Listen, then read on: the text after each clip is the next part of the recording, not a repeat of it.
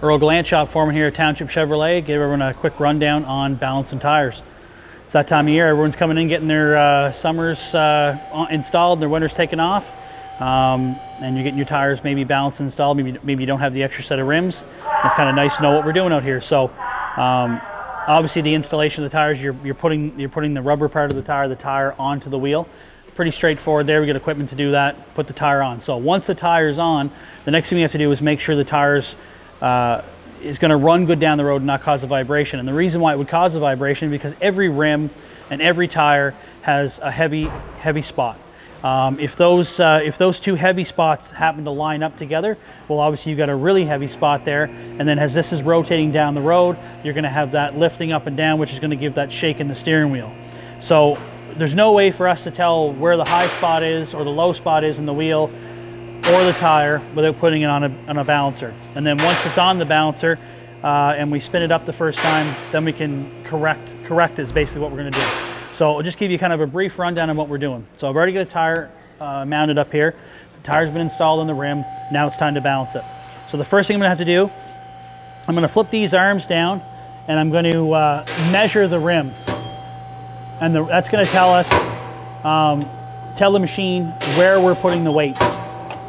There's a few different things we can do. We can either hammer on weights onto the lip of the rim on the inside and outside, or we can use a stick-on weight that goes on the inside of the rim, or we can use a combination of the two. So in this case, we're going to put stick-on wheel weights. The customer would like them on there.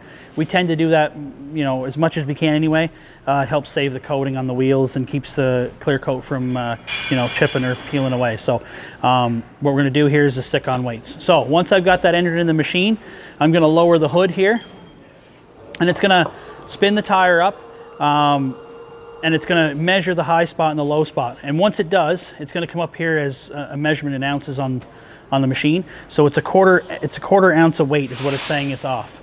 So I'm going to go ahead and lift the hood up, and on the inside of the tire, there's actually a line.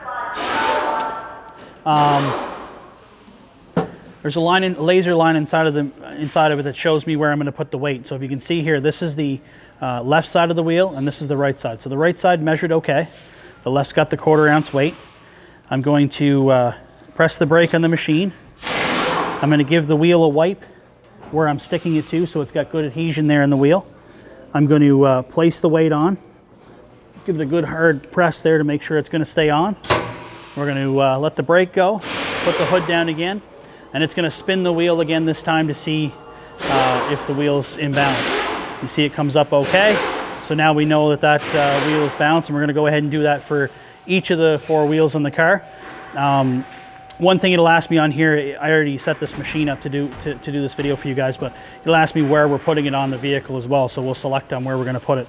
Once that's all done, all that's going to do is make sure if, basically what that did was it asked me for a quarter ounce of weight because exactly 180 degrees of the tire on the opposite side, it was a quarter of an ounce heavier on that side. Another thing this machine does too is what they call a road force. It's usually with the bigger wheels, mostly involved with the trucks.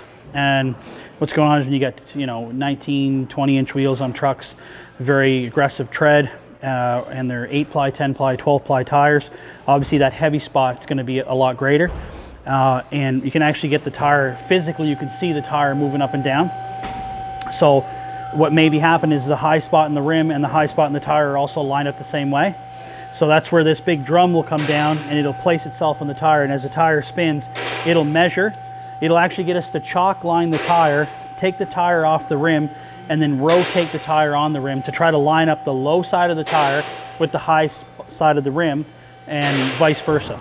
So that when we put it back on the machine, it's less of a, you know, a variation in the tire. So that's one thing we do offer here too. So that's basically the gist of the balancing. Obviously, I think we've talked before in some of these videos here, if you don't have your tires balanced, you're going to get a lot of uneven tire wear, which, you know, will lead to noise and stuff. And I mean, once you've got the uneven tire wear, you can balance your tires, but it's not going to get rid of that tire wear and unevenness that's already there. So just to let you guys know, when you're sitting in the waiting area and you're waiting for us to install and balance your tires, you know exactly what we're doing out here. And it's been another episode of Tech Talk with Earl Gallant, and look forward to seeing you.